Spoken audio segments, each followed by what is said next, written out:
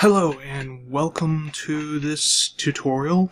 In this tutorial I'm going to be showing you guys how to install Wiremod into Gmod 13.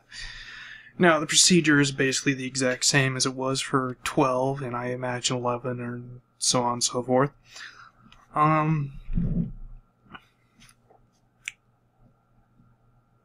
Anyway, what's prompted this video is, well, one of my viewers asked for it. I said I would think about it, making this tutorial.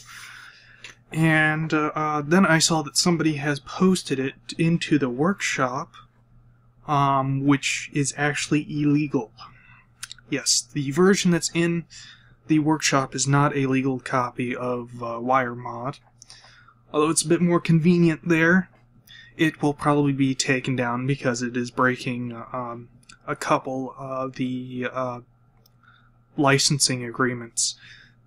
So, to get a legal copy of Wiremod for yourself, I'm going to be making a few assumptions here that you know that you're using Windows. I'll be using Windows 7 for this. That you know how to get around your operating system, that you already have Steam installed and Gmod running, as well as a few other assumptions that are that I probably can't think of at the moment. But anyway, for starters, let's get the program that we'll need for this. Tortoise. It's called Tortoise SVN here. Tortoise SVN. This is a rather cool, nice little handy program. You can download either the 32-bit or the 64-bit version. I've already downloaded the 64-bit version here.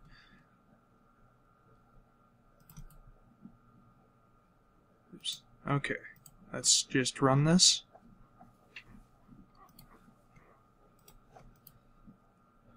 Oh, we'll need command line tools. Very important. Okay, well, not so important if you're not into the command line, but I personally like command line tools, so install the command line tools. Install. Now we just sit here and stare at our screen for the next minute or so. I might fast forward through this.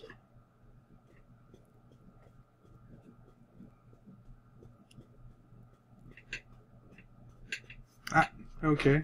Yes.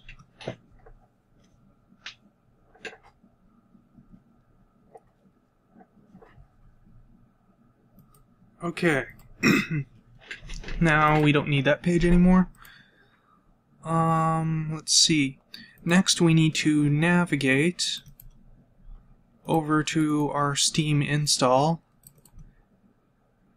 Okay, now we need to go over to the Gmod folder, which is under Steam Apps, your username, Gary's Mod. Okay, and here is basically the general area where we want to work in. Go into the add-ons folder here. Now, I'm going to need links. These are probably the hardest part of it, finding these links. So once you have these links, which I will put in the description below, once you have these links, it's fairly simple to pretty much do the rest. But finding these links were a pain in the ass. The ultimate Wiremod installation tutorial that I have in the forums, at least when I did it, didn't have the right links. So it didn't work. Okay, so we go to... no, we need to create a new folder. We'll call this first one Wire. The name actually really doesn't matter. Okay. 1 second. There. I just ripped out my disk drive, so it won't bother me anymore. Okay, so we go to SVN checkout, and it kindly took what we have in the clipboard and put it into the box here.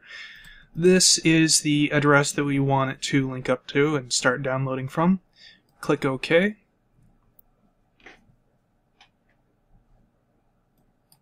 and it will freeze.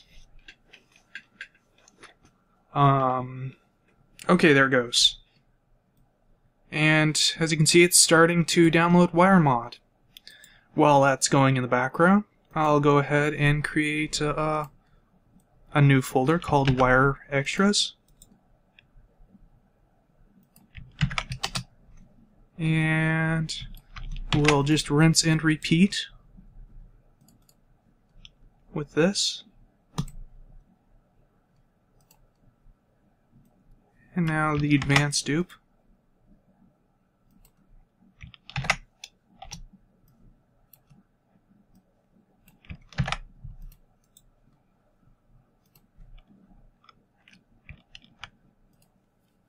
Okay, and that is all three components of the Wiremod add-on. Now, it will take a few minutes to download everything and install it. Oh, it's already finished with this one and this one, so the extra and the duplicator is all done. So we just need to wait on the wire. I'll go ahead and fast forward till it's done. Okay, and that's everything. Now, Tortoise SVN has this rather neat little feature. If we press F5, it should show us, which it's not, so let's back up and go back into here, and... Huh, that's interesting. It's not doing it. It changes the icons here to show that they're SVN usually. Anyway, doesn't really matter. It's pretty much all set up, Wiremod working right now. If you go into Gmod, I can't in this system, well I can, but it will screw up the recording. That's all that you need there. Wiremod is completely installed, everything should work. You might get a buttload of errors, but that's kind of standard with Wiremod. Next thing that I would like to go over is SVN updates. Now, after a while, you know, they'd probably add or change some code into the mod, or to the add-on, and you'll inevitably want those changes. All you have to do to acquire those changes is to right-click on the folder and click SVN Update. And the thing will go through, check with the server, make sure that it has the most up-to-date. As you can see, the current revision is 2041. And since there were no changes, it didn't download anything or make any changes. But that's all you have to do to update the mod. But there is another rather cool thing that I personally do that you can do with this. Remember those command line tools that we installed? That allows us to automate that process that we just did. So, in the base folder, no, not in the base folder, in the folder just above the add-ons folder here in Gary's Mod, I created this file called Update.bat. Now, if you have it hiding the the extension of the file, you'll probably want to unhide those by going into, or let me start that over again. Okay, to show these file extensions, while you have the window selected, you press Alt. That brings up this menu here. Click Tools, Folder Options, View, and you want to uncheck Hide Extensions for known file types. I personally hate that option and think they should never have added it to begin with, because that pretty much screws over the entire system. Back in the old days, where you had to deal with the extension, you knew what was going on. Anyway, so Update.bat. Click Edit here. We have these two lines. These two lines of code. Actually, this first one isn't really needed. That's just to make it look nicer. So, this line of code, that's it. That's all that's really important in this file. Basically, what this will do is this uses a for loop to run through all the results of the dir command here. The dir command is looking in, well, this here sends it over to the add-ons. The percentage signs equivalent line dp0 tells it is the command, is the directory that the bat file, or that the update.bat file is currently in. So add-ons tells it to go into this folder here. The /a:/d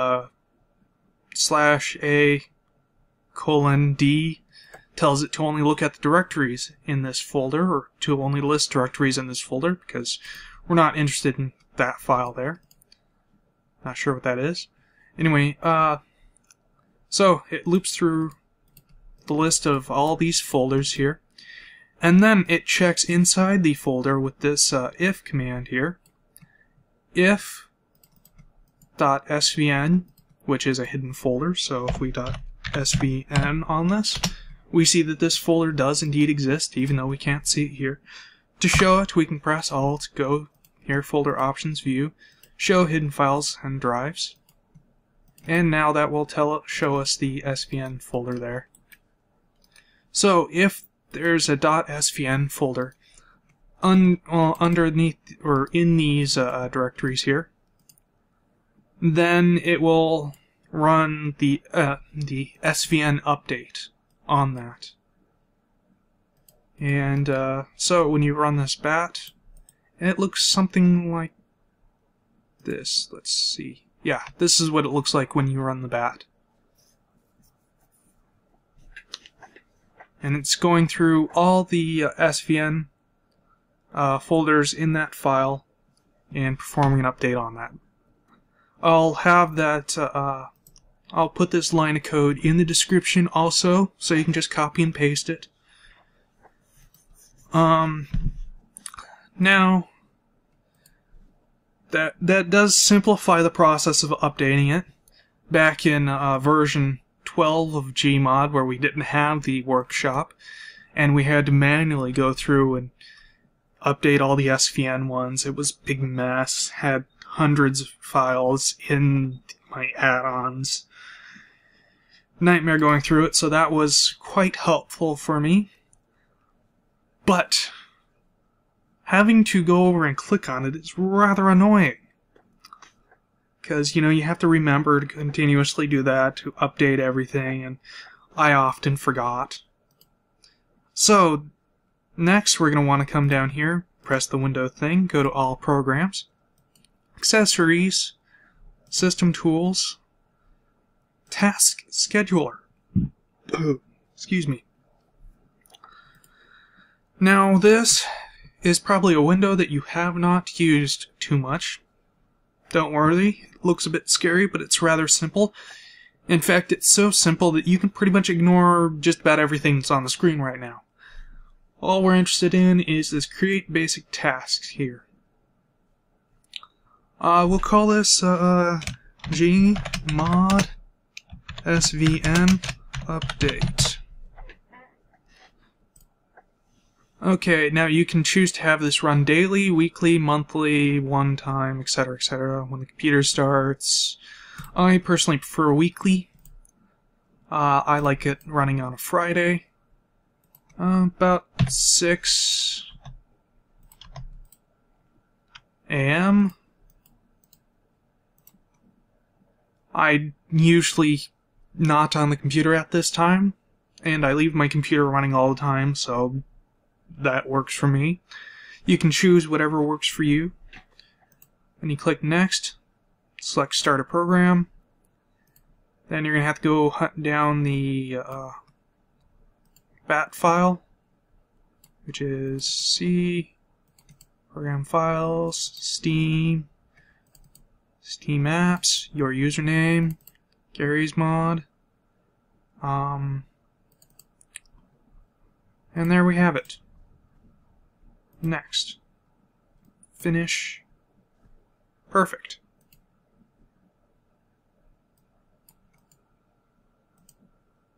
And now this will run in the background. You won't even see a window pop up, and every Friday at 6 a.m. it will automatically go through and update all your SVN add-ons automatically, which is quite nice. I think that concludes this tutorial. Yeah, so once again, I am KHM, and happy Gmodding.